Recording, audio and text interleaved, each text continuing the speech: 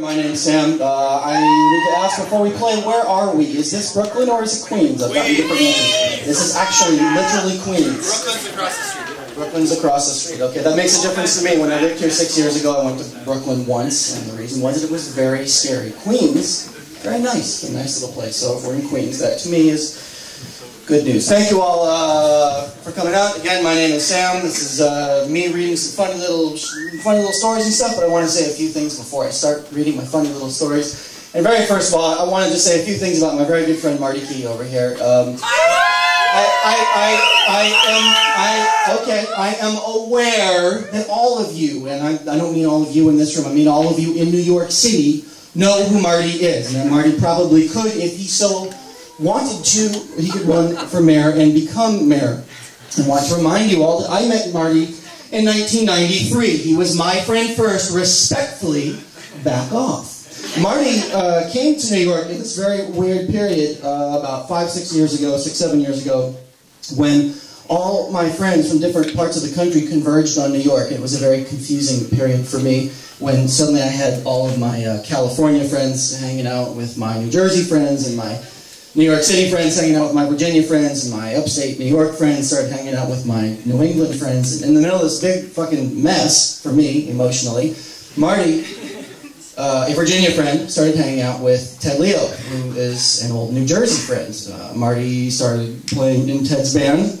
Ted's band went on tour with Pearl Jam. Long story short, Marty wound up playing on stage at Madison Square Garden. Now, when I heard this, and I actually don't mean this sarcastically, I literally, when I heard this, I was filled with joy. And again, I am being completely genuine. I was overjoyed when I heard this. Marty's going to play at Madison Square Garden. I was just, oh my God, one of us regular guys made it. Marty made it! And I was ecstatic. It was like a pre-election, that same high. Like, I can't, one of us guys, Marty King made it! And then even the next day, stuck in rush hour traffic, I was just like to myself, like, Marty Key fucking did it, Marty Key!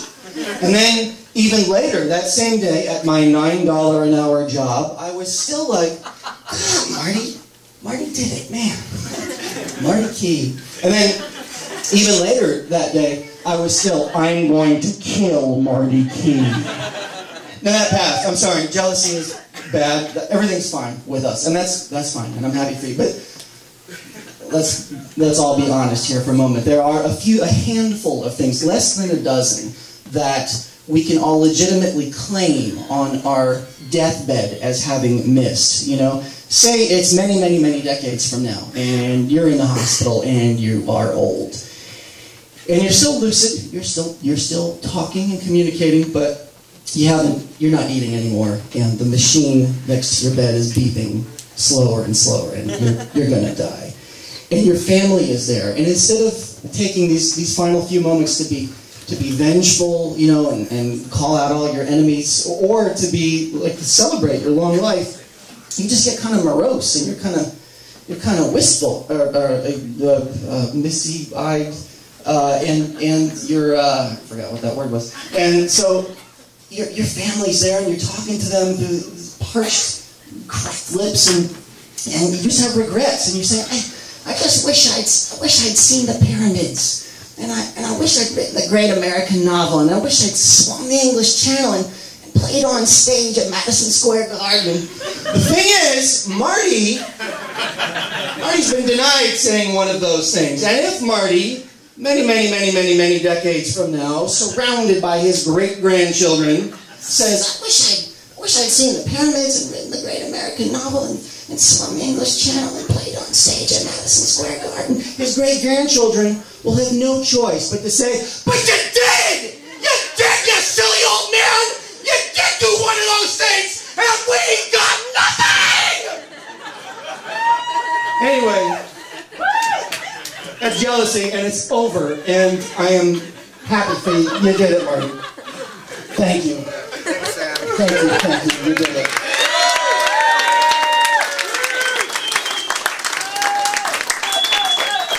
That was my whole set, so are we cool?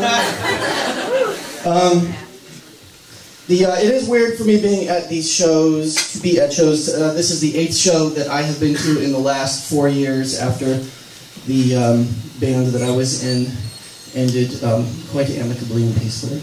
And in those years, and I'm also counting, like I went to go see Van Halen, and I also went to see the Beastie Boys. I don't know, are those shows? You know, if I'm counting those, tonight is number 8.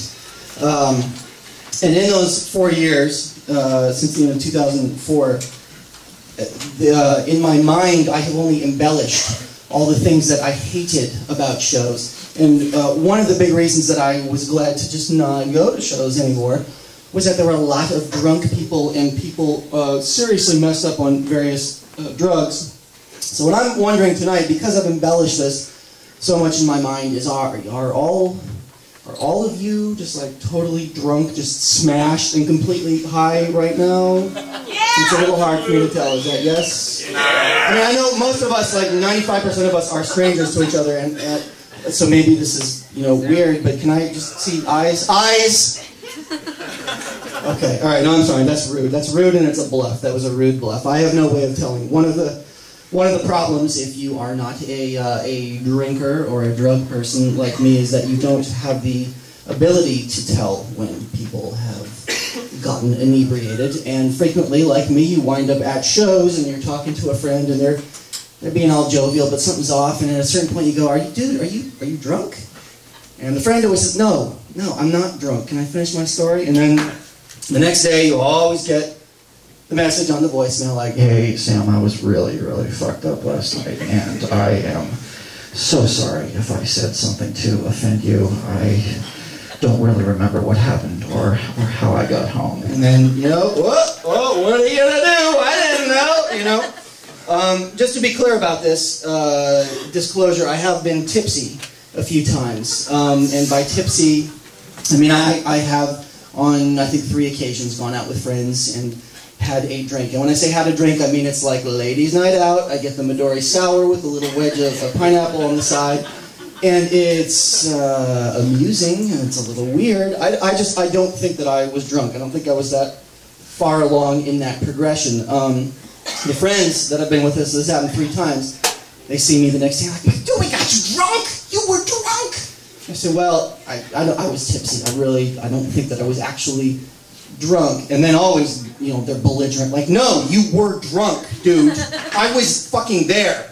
Yeah, you were drunk." And that's fine. I have nothing. I have absolutely nothing to prove on that point. If that's what they want to believe, then that's cool. And according to them, I was drunk, and so be it. But my thing is like, if that's it, then that is a bummer, because that was not really that much fun. The problem here is that at a certain age, you lose your capacity to enjoy, to do these things. For me, it's been a straight line in terms of causality where, because, I didn't go out in the woods with the stolen 6-pack, or I didn't steal my mom's little baggie of pot, I am now denied from doing those things. I can't do it physically because I don't have the capacity for it. If I were to have one glass, a small glass of red wine, that is the same thing for me physically as getting an epidural at the hospital. Or if I were to have 2 of those little green NyQuil pills, that's the same thing for me as if I baked up a big old warm gooey batch of black tar heroin brownies and just ate them all. I can't do it physically. Like I had a root canal 2 years ago. Yes, and why? Because of the water? What? I had a root canal, and it was very painful. It was a bummer, and the doctor gave me the stuff, the M&M stuff, Vicodin. He gave me Vicodin, and so I was in a lot of pain. I came home and I took it, and I just really, really enjoyed myself. And then that night, before going to bed, I still was really, really enjoying myself. And then I woke up the next morning, and I was really, really just enjoying myself. And the day progressed, and I watched some TV, and it came time to go to bed. And I was like, God, I am really, really just enjoying this Vicodin. Day 2 rolls around, I get up. It's like, well, maybe I took another pill and I don't remember because I'm really, really, really enjoying myself. It took 6 days for that pill to clear, my dainty, fragile little nervous system, for me, basically it's been a straight progression from being a sanctimonious, uppity little teenager. I have no tolerance for alcohol. To go from that to me being the ultimate lightweight adult. So no, there's no wine for me. I have no tolerance for alcohol. And so that means basically that I'm stuck here. All of you get to go to Crazy Time Funnyland, and I'm just here. And the thing that you don't get when you're a kid, I kind of feel a little bit the way that I did when I was like a really little kid. I'm like, I'm never going to do any of that stuff. But the thing that you don't realize as a kid, one, is that reality, all of this is goddamn boring. It's so boring. And then two, worse than that, it's so long. The human lifespan is so fucking long. And I'm only now like kind of at the halfway point. I gotta do another half of this. I still gotta go. And then, God forbid, like 2028, I turn on the holo TV or the medical advancements, humans will live for another 100 years, and I'm fucking stuck here. None of you, I think not a single person in this room is in this like crazy mind prison. I'm just here, maybe Alzheimer's, and it's just because I have the friggin' nervous system or the liver alcohol processing power now of like a tiny mouse, and it's a bummer. There's been a lot of times I was at a show at the Silver Lake Lounge in LA, and it was a band I like, Trans Am. They're a really good band, but my fucking God, they were boring on stage. The records are great! And so I'm watching, how could this be so boring? And then I just look over, and then there's a bar and there's a bunch of alcohol. What do you know about that? And then I look back over, I'm too bored to yawn. And then I look back over, I'm like, there's a whole bunch of every kind of booze known to man. And then back and very slowly, that makes this better. I figured out the equation, but I can't do anything about it. Great, so what? I don't know if I don't know what drink to order. And first of all, bartender's not going to serve you if you don't know. I had to get drinks to other people. Like, give me that. And they're like, no. Ouch. It's the same thing as if you're underage. But if I did, say I did figure out a drink to get, I'll have a gin, and they give it to me, I don't have any insurance because of the way I am physically, because I fucked up and didn't get drunk and high or whatever the hell else when I was younger. I don't know that I won't wind up out in front of the club with my pants around my ankles, seek hailing taxis. I don't have any assurance of that, and it kind of sucks. The thing here, folks, is that pot, for me, is the ultimate mystery and terror. And there's two reasons for this. One is that all of you people talk about it like it's the greatest thing on earth. And all the other stuff, there's a lot of people, I have friends like, I like drinking, I like getting drunk. But there's nobody who goes through their whole life like that. Like an old sailor bastard, So, but most people are like, usually, from all of you, I've heard that input, like, I got too fucked up last night, now my kidneys hurt, Or I've had friends who did all sorts of, had serious, major drug problems, and none of them have, totally favorable things to say about it, Their lives got fucked up by drugs, they fucked up, and they got fucked up. But nobody says that about pot, ever. The worst of it ever is, man, I just had a kid, and I gotta lay off the pot for a while. But it's not. It's for them. It's just a pause, Later, when the kids in high school, I'll get back to it. But it's not. I just got to be cool about it. And nobody ever, I've never heard any of you say pot ruined my life. And I'm not stupid, So I know pot's a lot of fun. But the other thing that makes it so scary is that number two, I have absolutely no frame of reference for it. And the other stuff, I have tasted alcohol, so I feel like I kind of understand a little bit of that world. There was a time in the early 90s when I drank 6 cups of coffee in one sitting because I didn't know, And so I feel a little bit like I understand maybe what cocaine is like, It's like, I'm not, the shallow end of it. And I've had the painkillers. I feel maybe like I kind of understand that world, but not really. But pot, I don't know. It's so far beyond my comprehension. And you people talk about it like it's the ultimate rainbows and unicorns and stuff, and that to me is so friggin' scary. And all my questions about pot, to all of you people, I have to phrase the same way as when you're a little kid and you have questions about sex, and you gotta phrase it the right way so that so you don't let on how little you know. You know, like maybe you're in 3rd grade and you're talking to the tough kids in 4th grade, and one of them's like, I'm getting a blowjob this weekend. You're like, but then in your mind, like, what the fuck is that? Blowjob? Why you blow on something? What is it? That's me now as a grown-ass man. I don't know. If I talk to a friend on the phone, they're like, what's up? And they're like, I just got a big bag of stems and seeds. I gotta be like, yeah, meaning like, that sucks, or awesome. I don't know. Furthermore, it's not my job. It's not my goddamn job to know what that means, you know? But I gotta bluff my way through it. And it's the exact same thing as when you're a little kid, because it's the same level of terror. Back then, sex is like the scariest thing you can, besides monsters or whatever. It's very scary. And pot now is like, it's freaking terrifying for me. Because I don't know what would happen that first time. Say to a hypothetical situation, say, after the show, everything happens, and I'm selling my little magazines out front, and the show's done, and everyone's leaving. And one of you comes up, and you're like, hey, Sam, I heard what you had to say about marijuana, and I really think you built this up into something huge, and it's not that big a deal. And also, marijuana is like not even a drug, man. It's natural. It's an herb, And for whatever reason tonight, maybe because I just had this little preamble, I'm like, you know what? This is it. Tonight's the night. I'm almost 40. I'm going to do it. I'm going to get high. Let's go. And so we go out to your van or whatever, and we're like, this is going to be good. And so you produce your little baggie, and you've got your Krusty the Clown bong, or whatever it is. I don't know. Or you roll it up, and you do your thing. You light it up, and you spliff up, you token, or whatever it is.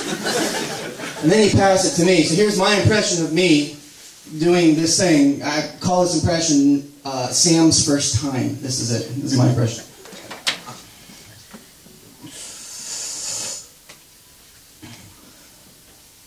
Wow, that's not...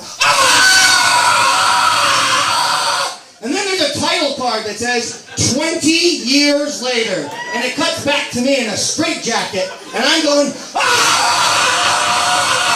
and there's a doctor standing next to me. And the doctor's going, we don't know what happened. Something back in 2009 broke his mind. And there's no one carrying it. If only we could find the bastard that did this to him. I don't know that wouldn't happen, and none of you know that wouldn't happen, so if you want to take a gamble later on tonight, you can ask, and maybe I'll say yes, but you might have a mess on your hands. The other reason that I stopped going to shows a while back is that I started having a lot of panic attacks at shows, and yet there's this overlapping sensation of like, that's fucking weird and scary, and I don't want to be around any of these people when all drugs are eventually legalized, or at least marijuana is eventually legalized. I worked at a video store last year, and there was and so it's like any other video store in America. There's like 3 monitors, and they're blasting shitty Tom Arnold movies all day, and it's awful. And then one day I come in, and one of my coworkers is playing one of these pro-pot, pro-legalization documentaries. And I realized I'm doing my work, and I'm listening to it, and I told him, like, right on, man, pot should be legal. Nobody should have to go to jail for it. I agree 100% with what the filmmaker is saying.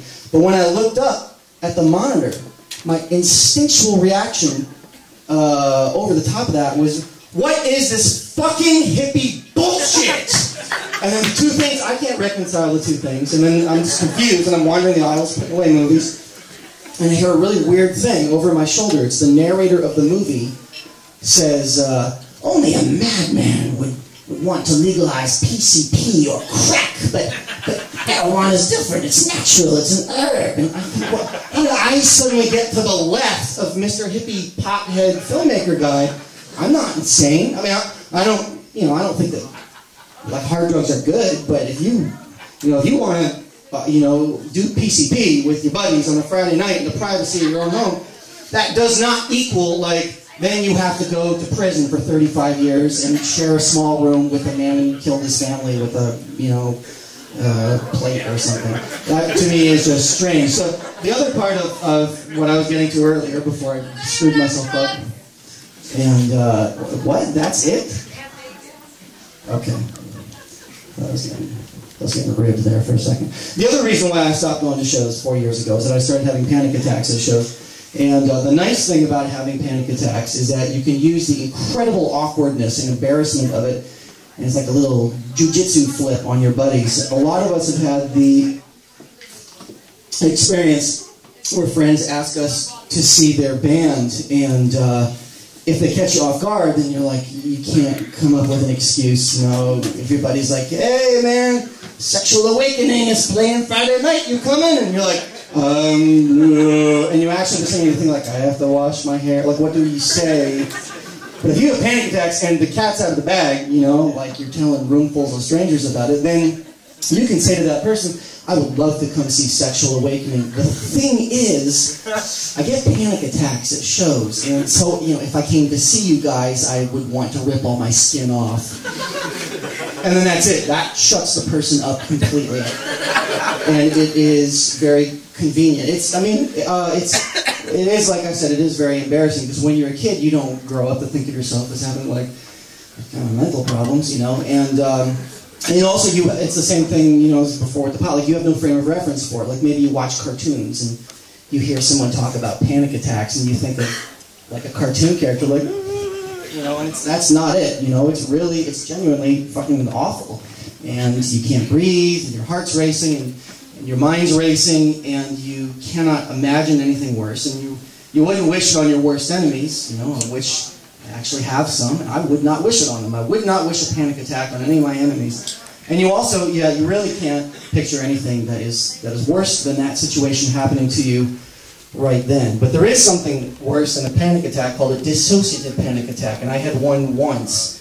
And basically what a dissociative panic attack is the giant purple zipper of reality goes, whoop, and then you step into a new universe, and everything's different, but it's kind of the same, and you've gone insane, but you are still with it enough to realize, like, oh, I am now insane. And so when it happened to me, I was living in Richmond, Virginia, and, I just locked my bike up, and I was taking a walk, and then the zipper comes down, and, all the colors are super saturated, and the birds are these, like, hateful, metallic monsters in the trees, and I'm just kind of walking in this wonderland, and I finally get to my house, and I just sit on the steps, and I'm looking at everything, and, at that point, you don't know what's happened, because you really have no frame of reference for that. It's so far beyond a regular panic attack that you have to consider, like, maybe I actually am in, like, an alternate dimension, or, I've entered some, like, sci-fi channel original movie thing, and maybe I won't get to come back. And then I had the additional lucidity to think, why would anyone come to this place of their own free will? I don't understand that. So I know all of you tonight, completely drunk, completely high. I've seen a couple needles hanging out of your arms, God bless. When you figure out an answer for that, you can let me know and send me a postcard or whatever. It's something that has flummoxed me for quite some time now. I'm going to read some crazy short stories I got here. They are all from a small magazine that I have produced and will be selling out there called Claw. This first one is called... Actually, one other thing about me reading these short stories is if any of you want to take pictures with your cell phone. Normally I dress up in a shirt and tie when I do these things. It's so fucking cold. I don't even want to change my clothes. And I'm not taking a shower because it's just cold. It's very cold out here, and I'm not going to do it. So, whatever, informal time here in Brooklyn or Queens, wherever we are. But, a little treat for you. When I read these stories, I'm going to have my hood up, and I'm going to hold the mic just like this. And if you take a photo, the right angle, it's going to look like I'm rapping. And then, if you see one of your friends who couldn't make it to the show, and your friend's like, what did Sam do? Like, what is it? You'd be like, it was fucking crazy. He got up there and freestyled for like an hour. And then your friend's like, oh my God, that sounds awful. You say, Actually, he was awesome. I didn't even know he could rap. It was amazing. And then when it's like 2 weeks from now and it's 4 in the morning and I'm sitting in front of my computer in my underwear crying and Googling myself, I'll read what your friend wrote on the blog and I'll be like, and I can go to sleep and get some rest. This first story is called Big Baby Man. Big Baby Man walked into AutoZone just after 2 o'clock. Josh took one look at this guy, 40-something, diaper, cigar, oversized bonnet, and realized he was in for trouble. Darren, the store manager, was out with the flu, and Carol had just left for her lunch break, so this problem was going to be his and his alone. He glanced up to the dusty placard over the front doors and read, "The customer is number 1. Big Baby Man toddled up to the counter and rested his smoldering stogie in the take-a-penny tray. "Look outside, Chief," Big Baby Man said. His voice was low and gravelly like a gym teacher. "You see my ride?" An 8-foot-tall, souped-up baby stroller sat parked in the handicapped space directly outside the store entrance, its chrome wheels still spinning and glinting in the afternoon sun. An oversized pair of camo truckticles dangled from the push bar just above the rear axle. "That thing costs more money than you make in a decade," Big Baby Man said. "But lately it's been riding like shit, taking bumps bad, getting bad mileage. I'm thinking it's the tire pressure. You have any of those new illuminated digital tire pressure gauges?" I'm not sure about those ones, Josh said. "Do you want me to check?" "No, I want to die in flames on the side of the freeway because I couldn't check my PSI at night." "Yes, jackass, check!" "Okay," Josh said as he typed on the register computer, avoiding eye contact. "And I'm going to need a 12-pack of Black Magic spray-on leather care and a new Tweety Bird rubber grip steering wheel cover." "Okay." Big Baby Man took another puff of his cigar. "Also, it smells like something died up in there, so I'm going to need 40 of those little air freshener car tree things," he said, producing a list from somewhere below Josh's line of sight. "Let's see, that's 20 vanilla or coconut, 6 cherry or strawberry, 6 berry patch or honeydew melon, and 8 new car scent. But you better not give me anything with the word pie in the title, or I'm going to puke all over again, which is probably what caused the bad smell in the first place. You typing any of this down, big shot?" Josh nodded vigorously, still keeping his eyes fixed on the computer screen. "Oh, yeah. And my diaper doesn't smell so hot either. You got a changing station in this joint?" There's one in the women's room, but I don't know if it's big enough to..." "Hey! This thing isn't going to change itself, Einstein. Let's go. You grab some safety pins and talcum powder from my trunk, and I'll meet you in the ladies' room. Chop, chop." Josh looked up. "Sir," Big Baby Man met his gaze. "Are you and me going to have a problem?" "No, sir. But, well then?" Josh looked back down to the keyboard, his face hot. "Yes, sir." From behind, someone said, "Okay, that'll do." Josh turned and found Darren, the store manager. "Darren, I thought you were sick." Darren clasped a hand on his shoulder, saying, "Joshua, I'd like you to meet Reginald Powers. He's an independent quality verification expert. He goes to different branches in the AutoZone family and tests their commitment to customer satisfaction." "You passed with flying colors, kid," Big Baby Man said. Josh looked from one man to the other in confusion. "I did? You remember the golden rule." Darren pointed up, past Big Baby Man's bonnet, to the sign above the entrance. "The customer is number 1. Good work, Josh. We'll remember this when your next review comes up." 2 months later, Josh was standing in line at Target when he heard a familiar, gravelly voice coming from the customer service desk. "Look, lady, I don't care what your return policy is. I'm getting my refund for this diaper bag. The hell am I going to do with it? The thing's all poopy!" The end.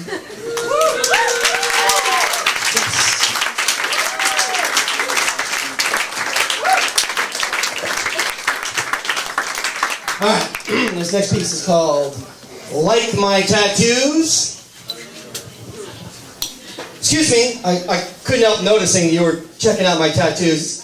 It's okay, you can look. I'm used to getting stares when I go to the bank or the supermarket. People get a real kick when they see Donald Duck on my neck, and then they see flipping off a speed limit sign, and they're like, "Whoa, I never saw that at Disneyland." That's kind of why I got all these tats in the first place. Like, my body's a huge skin museum. You know. charge admission someday, you know? Oh, yeah, the Calvin one, yeah.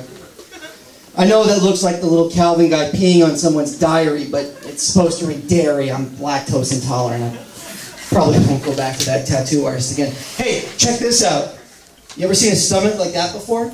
I got six-pack abs tattooed on my abdomen. Smart, huh?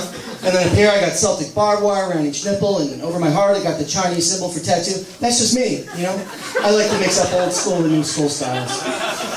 I got this barcode on my elbow a few years ago. It's like, hey, I'm not a product, or am I? You know, I remember this one time I was standing in line at the supermarket. I was too busy showing my tattoos to the person behind me to realize the scanner must have read my barcode. I got home and read the receipt, and I was like, hey, I didn't buy any milk and magnesia, which is ironic because, like I said, I'm lactose intolerant. Over here is RoboCop and Kurt Cobain wearing sombreros. Yeah, that's totally a space shuttle smoking a joint. That's funny, right? Yeah, I'm just a goofball at heart. You know, some of my friends were even saying I should get the word goofball on my forehead. I was all like, look out, I'll do it! Oh, yeah, that one. Yeah, that does say nuke Arabs. Yeah, I got that right after the towers fell. You know, I was pretty angry, and I've been drinking a lot. When the bartender told me that we'd been attacked, you know, I was just like, fuck it, man, ink me up now. You know, but actually, it turned out to be a really good conversation starter at parties. You know, and stuff. Some of these are serious too. You know, like that grilled cheese sandwich over here. That's to commemorate the time that my parents and 4 brothers were killed in a forklift accident. I was actually eating a Reuben when I found out, but I didn't trust the artist to get the sauerkraut right. And then over here, you see this mushroom-clad skull? Yeah, with the coffins for the eyes? That's to remind me of the time that my fucking girlfriend set the alarm for PM instead of AM, and I had to catch a cab to work because I missed the bus. Hey, you should see my ass. The end.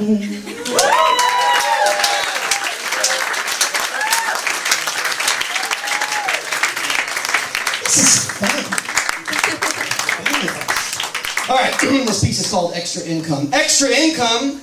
We can all use a little extra income. Sadly, most folks jump straight for a third job or another helping of credit card debt without even considering the alternatives. There are abundant opportunities to bring in extra cash right under your nose. All you have to do is sniff. Start at home.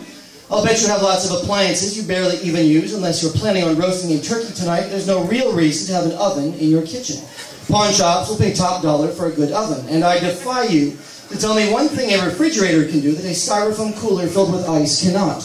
Ice, by the way, is a free service offered by every motel in America. Then there's all that copper piping and wiring just cluttering up your walls. A thin barrier of sheetrock is all that lies between you and this small fortune in scrap metal. I'll bet the guys who built your house or apartment thought they were being real funny when they hid it there. Well, who's laughing now? You, as you drag your copper boodle to the bank. Do you have a Pollock or a de Kooning painting sitting around in your garage? If so, you could sell it for a lot of money. How will you know if you don't look? If you don't have a garage, how are your neighbors living? Would they really miss a Pollock or a de Kooning painting they didn't even know was there in the first place? For the sake of argument, say you find such a painting on what is technically their property. You sell it and you get rich. There's no law saying you can't buy them a nice big box of crawlers and leave it on their doorstep as a secret thank you. Don't be afraid of a little elbow grease. If you have a spare garbage can, write donations on the side and get out in the street with the people. Combine the garbage can with an old-timey handbell and you've got a powerful one-two marketing combo knockout. The handbell can be a powerful tool. Paul Revere used it to great effect. Psychologically, it signals to your audience that you mean business. Try 5 minutes on a crowded sidewalk, swinging your bell and smacking your garbage can, and just watch the donations roll in. If anyone asks what charity you represent, politely remind them that this is America, not Gestapo Germany, and you don't have to tell them a goddamn thing. Okay, if you have an extra $1 to invest, here is a surefire business opportunity. Buy a pack of gum at the grocery store. When the clerk tries to give you change, yell as loud as you can, "I gave you a $100 bill! What? Is this store racist?" this part is important in that it absolves you of all legal culpability. Make yourself actually believe that the store is trying to shortchange you. Don't be afraid to turn on the waterworks. Bust out the handbell if you think it'll help. Whatever it takes to get your money back. Don't worry about the store. They have insurance for these kinds of situations. Ka-ching! Next. The end. First date tips. Congratulations! You are going on a date. First dates can be a little like emotional buffet tables. In one night you may sample many new feelings, some scary, some intoxicating, some revolting. Here are a few pointers to get you headed down the right path. Number 1, protect yourself. Many people only want one thing on a date, your personal information. Beware the date that seems a little too eager to get your bank account and routing number. If a date says something like, hey, let's swap social security information, this could be a trap. Odds are that they have good intentions, but it's best to play it safe. Try to take things slow. Perhaps only give away the first digit to build buzz. Maybe you can make a game out of it. Say something like, hey, guess which Japanese city and prefecture telephone code my social security number corresponds to. If all else fails, provide a distraction. If you've met at a restaurant, for example, accidentally flinging your meal at the waitress is a good way to change the subject in a jiffy. Number 2, always wear clothing. When you arrive for a date and you're naked, that signals to your date that you don't take him seriously. Number 3, never talk about Hitler on a first date. This subject may startle or offend your date. Conversely, if your date is not a history buff, you could be forced to waste valuable conversation time explaining who you are talking about. Number 4, avoid problem phrases. The wrong wording risks making the wrong impression. Try to keep these phrases out of your conversation. Fountain of blood, killing machine, mass sterilization, and I've done unspeakable things. Number 5, prepare an exit plan. You wouldn't rob a bank without an escape route, would you? Well, the dating scene is no different. There could be many reasons to push that metaphorical abort button. Marriage talk, unpleasant odors, the discovery of a strange mole. Whatever the reason, it's best to plan ahead. Arrive early to your meeting place and scout out the fire exits and service elevators. Question, is it okay to cry on a first date? You might be surprised to learn that relationship experts are divided on this question. If you've read a particularly moving poem you've written just for the occasion, it may be appropriate to shed a tear or two. But if you feel stirred up by something your date has said, something so magical, something so wonderfully unique and precious that it moves you to childlike wonder at the infinite improbability of your both ever having met in this vast, starry universe, it may be best to quickly excuse yourself and go cry in the restroom. What if your date starts crying? The etiquette on this is clear. Stand up, cross to the other side of the table, and gently cradle your date's head in your arms, like a round, hairy baby. Quietly murmur, it's okay. Everything's going to be fine. We'll never be apart again.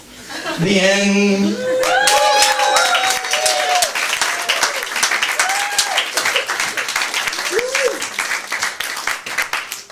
Alright, this last piece is a doozy. It's called Legs. Legs! We in the Hollywood community are always on the lookout for a movie with a good pair of legs. More than the summer blockbuster, the guaranteed sequel, or the massive merchandise tie-in, what we crave is a film that can walk on its own, week after week, month after month. A good summer comedy has legs, outlasting action extravaganzas whose box office grosses often plummet after opening weekend. Legs can sprint past any language barrier, jump into any foreign market, and kick any box office slump square in the privates. Gay divorce comedies have strong legs, as proven by last summer's sleeper hit, Till Bruce Dewey Part. Children's romantic comedies have almost the legs of children's apocalypse flicks. If the two subgenres ever merge, we could be talking major legs. Developmentally disabled war hero stories, once a staple of Portuguese cinema, have grown powerful legs statewide. And wig films, once a staple of Portuguese cinema, have also grown powerful legs statewide. The joy and mirth of seeing a grown man in a wig transcends all cultures. Hey! Do you like movies about chimpanzee drug dealers? So does the rest of America! those movies have serious legs. Just this summer alone, we'll be seeing Mr. Bingo 2, Road to Chronic, and Captain Dingling Gets Paid. And I'm sure everyone will be happy to hear that Paul Reiser has recently re-enlisted to co-star in Professor Pickles and the Benjamins 4, Fuck You, Pay Me! Audiences want good stories without all the clutter. Clutter is the enemy of legs, and it can take many forms: dialogue, characters, even clothing. Direct-to-video is a market with tremendous legs, and the public hunger for nude action films has caught many studios off guard. Warner Home Video has only recently begun reissuing its vast back catalog in the consenting adult series. The public wants to see its favorite stars with all their clothing digitally removed, and major studios simply cannot roll these flicks out quick enough. We could well be witnessing the birth of the next talk about legs. Thank you very much. Good night.